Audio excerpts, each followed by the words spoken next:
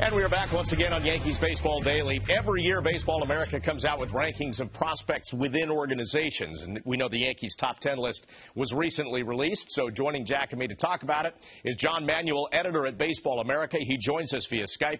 John, great to have you with us. Let me start with kind of a big picture. What goes into it? How much time for each organization ranking these prospects? Well, it depends on the organization. But for the Yankees, I've been doing this for 7 years now, doing the Yankees list since 2004. So I have a good relationship with several scouts who I know cover the Yankees organization, and then people inside the organization. So it really starts in September. We compile top prospect lists for every league, and then everyone in the office who does that sends their notes to me. Then I go to people in the Yankees organization and then outside the organization. So I'd say I made probably 8 phone calls, and some of those last a couple hours. Mark Newman usually knows that when he sees my name flash on his cell phone, it's going to take a couple of hours, and same thing with some other members of the Yankee organization. So it's a painstaking process, but it is really the funnest thing that we do. We get to be experts, and we get that kind of access that most people don't get and most people don't have the time to do. So it's really a fun exercise. John, it's no surprise that Jesus Montero is at the top of that list. Give us your scouting report on what people are telling you about Montero, especially his potential future as a catcher. Well, that's the thing is, the hitting is obvious. I think he showed everybody in September. I know you can't evaluate big leaguers necessarily off what they do in September, but he did show the swing, the strength, the fact that this guy can hit for average and hit for power. I've compared him the last couple of years to Paul Konerko, was a right guy. That profile that you don't necessarily want at first base, but he hits enough. And like Konerko was a catcher in the minor league, but he was our minor league player of the year. I think Montero is a better version of Konerko offensively. Defensively, you still find people who defend him and think that he will hit enough to be a passable defensive catcher. And the Yankees had Jorge Posada behind the plate. Like, I never won a Gold Glove. If he did, it wasn't for his catching and receiving ability. It was for the leadership and those kind of things. So those intangibles, the leadership qualities, if Montero shows those, then I think he will get enough reps behind the plate to catch 40, 50 times a year. But that onslaught of information in today's Major League Baseball, that's really the next step for Montero, to digest the binder, to digest the scouting reports, and to help prepare pitchers to succeed.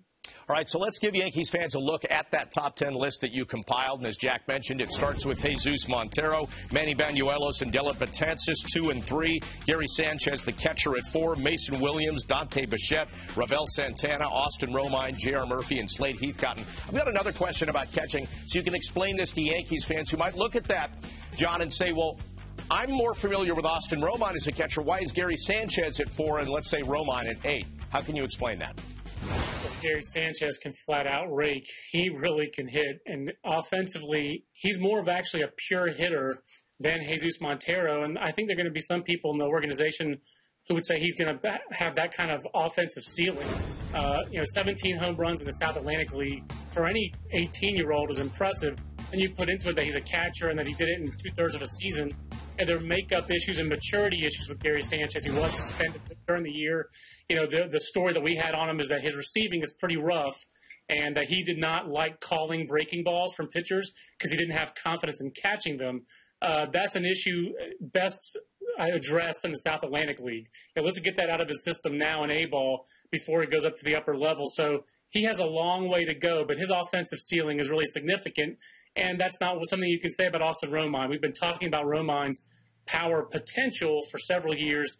He just hasn't really delivered on it. He's a very streaky offensive player.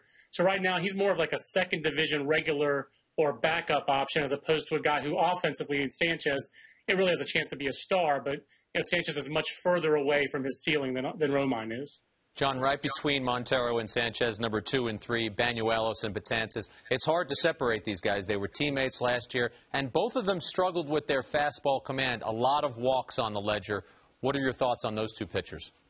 I think you nailed the biggest question. And I just was talking to someone this week about Banuelos, and I think his confidence this year himself seemed to dip a little bit. And I think it was very difficult for him to deal with all the hype in spring training, and I think he was trying to live up to that the rest of the season, because I haven't really gotten a consistent answer from anyone inside or outside the system about why he struggled with his command. He has a pretty good delivery, a pretty sound delivery. His arm action's pretty clean, He just rushed himself a little bit this year. At times, his mechanic got out of whack. He tried to overcompensate. It was a lot of different little things. I think Banuelos is clearly the better prospect. Last year, we had it reversed. This year, I think, you take a left-hander who's younger and who has 3 pitches.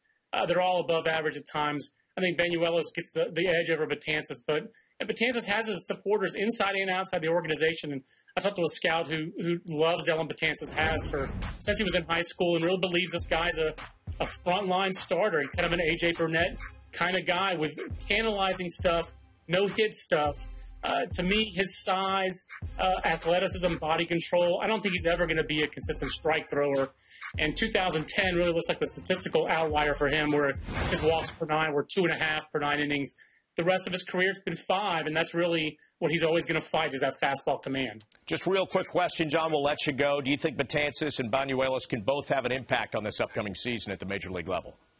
I think Banuelos is less likely to have the impact this year. Betances is a little bit, I think, ahead of him and on the 40-man roster already. He's already had that big league time. But Banuelos' ceiling, to me, is a lot better than Betances. All right, John, Manuel via Skype. Thanks for the time. Appreciate it.